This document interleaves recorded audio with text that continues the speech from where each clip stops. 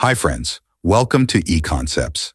Today, I'll let you know the basic concepts of the Pareto principle, especially in fields like sales and marketing, time management, project management, and financial management. The Pareto principle, also known as the 80-20 rule, is a concept that states approximately 80% of the effects or outcomes are caused by 20% of the inputs or efforts. This principle has widespread applications in various fields, highlighting the importance of focusing on the vital few aspects that yield significant results.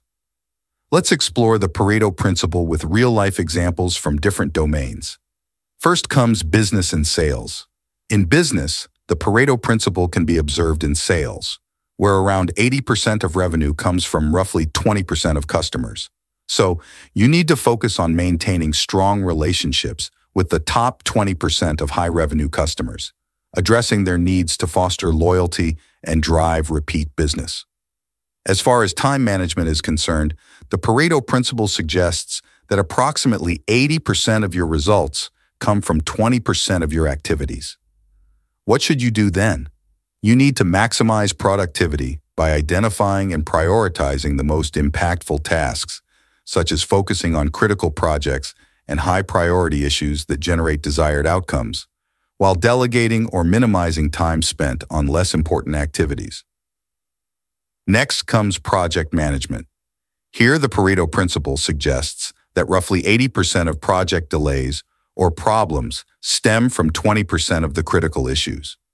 Now, to enhance project success rates, project managers can identify and address the key challenges or bottlenecks that significantly impact project timelines and outcomes, while allocating resources and attention to resolving these critical issues and minimizing delays. The next step is only for you, and that is personal finance management. In personal finance, the Pareto principle can be observed in spending habits, where 80% of expenses often come from 20% of discretionary purchases. Here are the tips for you.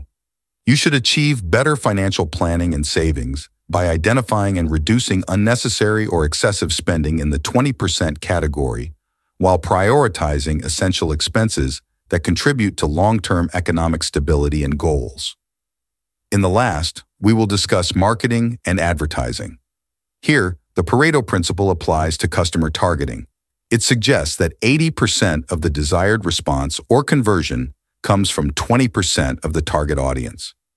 To optimize marketing efforts, marketers can maximize conversion rates and return on investment by identifying key segments within the target audience and tailoring marketing messages and strategies to resonate with the vital 20% that are most likely to respond positively to marketing campaigns.